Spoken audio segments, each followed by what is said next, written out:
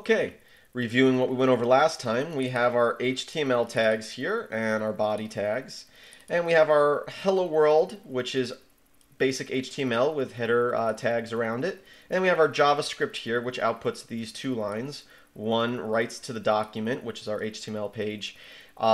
This is my JavaScript, so just that string. And the other one writes part of a string and then adds to the end of that a function, which is the date function, which we'll get more into in the future, but outputs the date and time there. So right now, what we're going to do is we're going to create our own function. So what I'm going to do is I'm just going to remove all that HTML code, or I'm sorry, all that JavaScript code that we just had right there.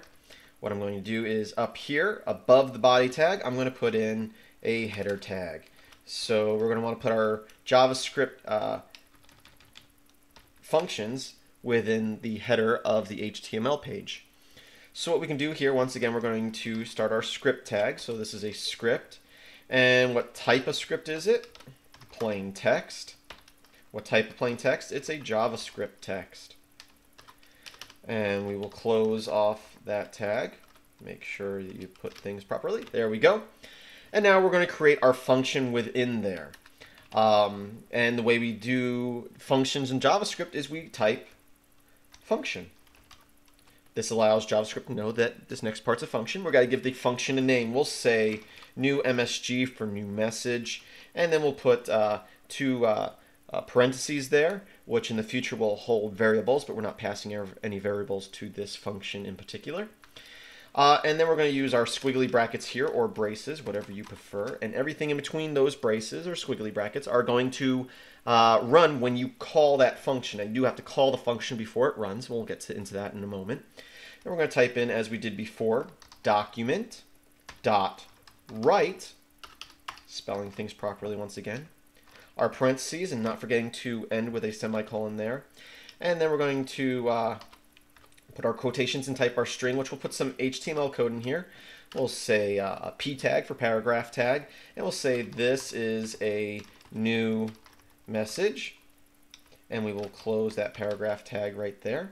Now, if we save this and our browser updates up here, you see it says hello world. It doesn't print out our message here, and that's because, as I said, that function has not been called yet. There are many ways to call JavaScript functions, but we're going to do it in a very basic way by creating a button.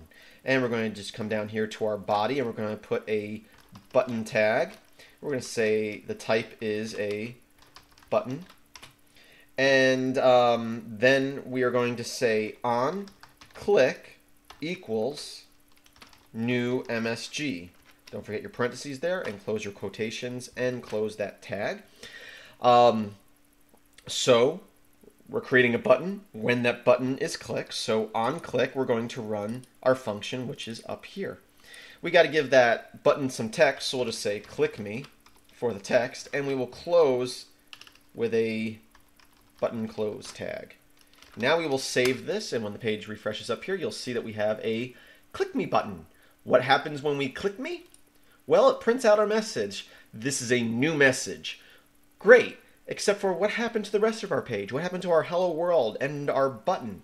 Well, when you are using the document write function, you are writing to the entire document. So if you had an entire web page there and you add this button that links to this function, the entire web page will disappear. So it's great that JavaScript allows us to modify the page without having to refresh the page, but we don't necessarily want to replace everything on the page every time we click a button. So how do we make it so it just changes elements on the page, just certain parts of the page? Well, that's what we're going to get into in the next tutorial. So I hope you stick with us, stick with me, us, I guess I got viewers. And in our next tutorial, we will write to sections of the page and manipulate elements rather than the entire web page, as we are doing right here with the write function. So visit the links in the description, my web page. I'll have this sample code there. And I hope that you continue watching this series, and I hope that you have a great day.